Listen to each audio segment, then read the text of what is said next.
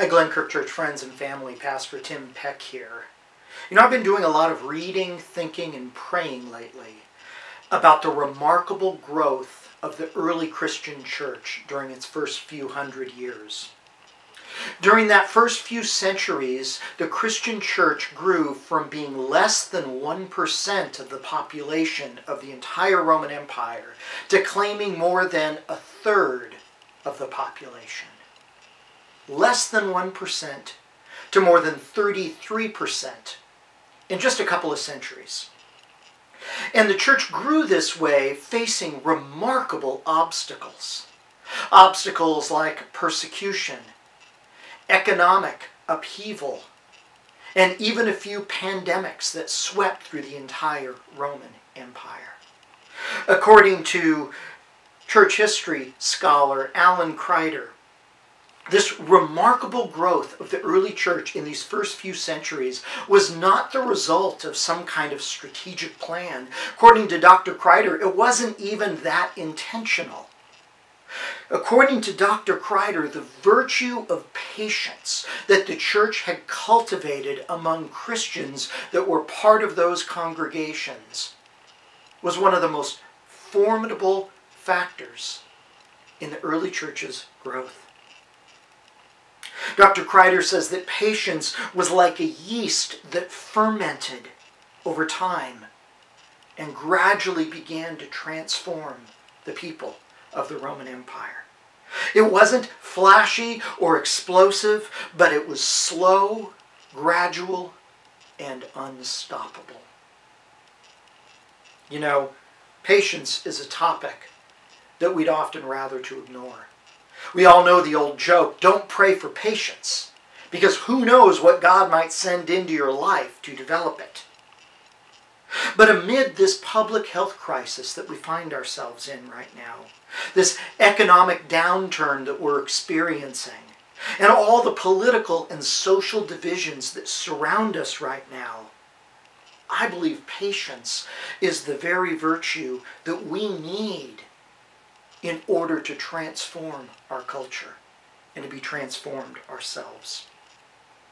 In the Bible, the Greek word translated patience in the New Testament means to bear up under difficult or weighty circumstances. It could be translated endurance, perseverance, being steadfast.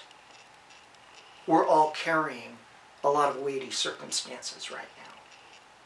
Many of us are carrying our fears and anxieties about our health and the health of those that we care about.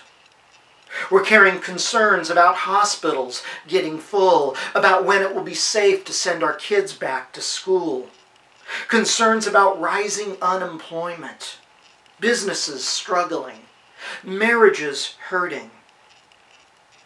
And it's these very circumstances that invite us to cultivate the Bible's virtue of patience. The book of James pictures patience this way. It says, patience is like a farmer who carefully cultivates the ground, waiting for the land to produce its crops in due time. The author James goes on to say in James chapter 5, verse 8, like a farmer, you too be patient and stand firm, because the Lord's coming is near. I don't think James is only talking about the Lord's coming at the end of history. I think he's also talking about the Lord's coming into the very situation that we are bearing up under, patiently enduring.